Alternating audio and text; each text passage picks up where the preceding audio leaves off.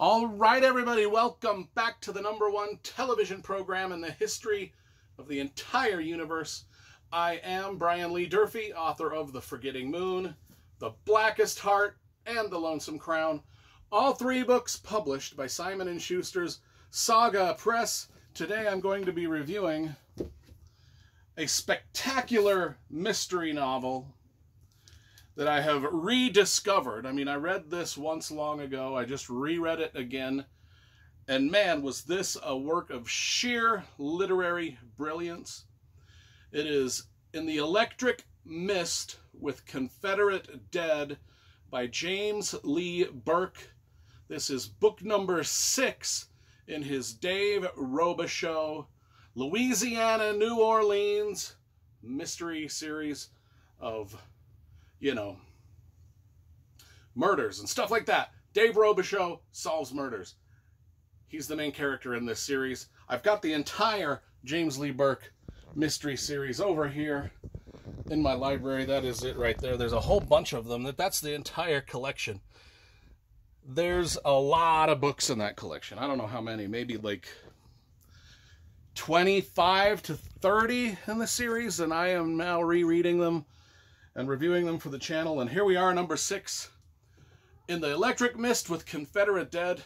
First of all, probably one of the coolest titles of a book in my entire library, if not everybody's library. This is the first, well, let's talk about the cover first, because you know I love graphic design and cover illustration.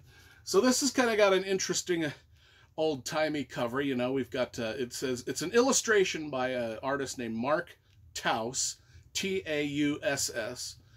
It's pretty decent. I mean, it looks like Electric Mist with Confederate Dead.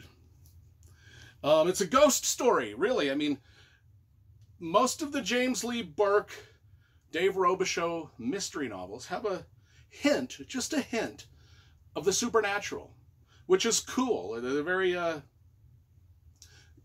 not quite X-Files, but not quite ghost stories. It's just a hint and a touch. This is the book that probably plays that trope a little bit more than the others. This is the book, if you've read books 1 through 5, you might not get the hints of the supernatural, but this one bludgeons you right over the head with it. It's about electric mist and Confederate ghosts is what it's about. So it's the most obvious example of a Dave Robichaux mystery where the supernatural is central to the plot even. Okay, so Dave Robichaux is a Louisiana policeman. Through the first 5 books, he's had an up-and-down career. He's an alcoholic. He gets fired. He gets rehired. He gets shot. He adopts a daughter. There's a lot of stuff going on in the first 5 books. If you want to see those reviews, I've done a review of each of the first 5 Dave Robichaux books. If you want to watch those first, that's fine. If you just want to watch this one, that's cool too. Anyway, so Dave Robichaux, he's back on the police force. He's driving home from a murder scene of a 19-year-old girl. A very gruesome murder scene, one of the more gruesome ones he's ever seen. He's kind of off duty at this point, but he ends up seeing a car acting erratically on the road. He pulls it over to give him a drunk driving ticket. Turns out that the driver of the car is one of the most world-famous movie stars in the world, and his girlfriend, who is also a world-famous movie star, and they are shooting a film in the Louisiana bayous, and that's why the movie star's in town, along with his girlfriend. And in fact, the whole movie production's in town. Dave Robichaux knows this is going on. He knows about the big film being shot there and people spotting the movie stars. Well, now he's pulled the guy over for drunk driving. And the guy's name is Elrude Sykes. And his girlfriend, the movie star, is Kelly Drummond. And they're both high, and they're both drunk. The girl is kind of mouthy.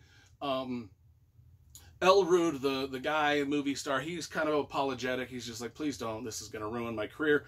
I don't need this. And he's kind of trying to talk Dave out of the drunk driving thing. You know, don't take me to jail. Anyway, Dave's going to take him to jail because Dave is just like, he doesn't like drunk drivers.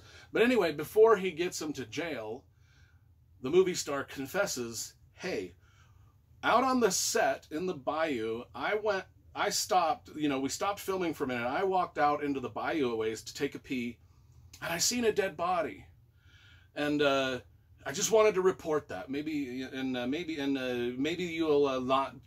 Maybe if I help with that investigation, you'll not charge me with drunk driving. And Dave's like, you're not going to bribe me. But he's curious about the dead body because he's just come from one murder scene. And now he's hearing about another dead body. So he asks the guy to describe it. And the guy's like, well, it's just kind of bones and tattered clothes. But there's a chain wrapped around around the skeleton in a really unique way. And that's when Dave Robichaux gets, and everything I'm explaining, this is not spoilery. It is basically all explained right here on the jacket. So it seems like I'm going into a lot of detail. This is the setup to the whole thing. This is the setup to a more major plot, which I won't spoil. Long story short, in 1957, when Dave Robichaux was just a youngster, he witnessed a murder out in the bayous where a young black man was tied up with a chain exactly the way this movie star described. Now, Dave Robichaux went to the police and said, hey, I seen this murder, but nobody seemed interested in investigating it at the time. So Dave Robichaux thinks that this murder from 1957 and the dead body just found now are the same person. And he's going to be vindicated in his, because nobody believed him back then. Anyway, this movie star also asks Dave if he sees Confederate soldiers in the bayous. He's like, I see Confederate soldiers, like literal. He's like, I don't know if they're play acting. I don't know. Well, the thing is Dave throughout his life has also talked to ghost-like Confederate soldiers. Thus the title, thus the supernatural twist. These two characters sort of bond over this, their shared alcoholism and the seeing of these Confederate ghost soldiers. And then we've got the other plot with the serial killer who's killing the teen prostitutes. We've got a new FBI agent that joins the force named Rosie Gomez, who Dave has to kind of work with. Then we've got Julie Baby Feet Balboni, who's a great character. Then the movie production itself has a lot of people involved at the movie production that are not cool. And there's a lot of surprise twists and turns and a lot of surprise killings in this I didn't see coming, even though I read this a long time ago. And there's a movie starring Tommy Lee Jones that I watched a long time ago. I just didn't remember much of the story, but it is almost the perfect murder mystery. It is so beautifully written, with so much wisdom in the pages, that just Dave Robichaux and even the movie star and some of the other characters, especially the Confederate dead, one of the General John Bell Hood is the Confederate general that speaks to Dave Robichaux. Anyway, it's a brilliant mystery, supernatural mystery, ghosts. Or are they not, Garth? Is this just dreams? Are these characters just conjuring this? I mean, is it mental illness? Is it drunken stuporness? Is it just... Yeah, there's a lot of questions in this book. And that's all I'm going to tell you about the whole plot, because it's way more complex than I described. But it's just an absolute perfect book. And I gave this a 10 out of 10.